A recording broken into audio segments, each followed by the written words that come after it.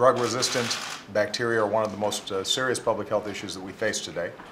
They cause tens of thousands of deaths, millions of illnesses, and that's just in the United States, and the numbers are sure to climb unless we take some very clear, concrete, and coordinated action.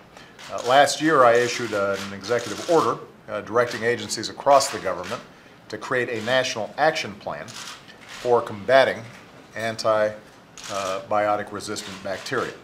And today we are releasing that plan. John, give me the plan. Just so we have a little prop. We've set some aggressive goals. First, we're going to slow the emergence of resistant bacteria and prevent the spread of resistant infections. Second, we're going to improve surveillance. We want to know when it's happening and why it's happening. Third, we're going to develop better diagnostic tools. Fourth, we're going to accelerate research into new drugs. And fifth, we're going to improve global coordination because this is going to end up being a global problem.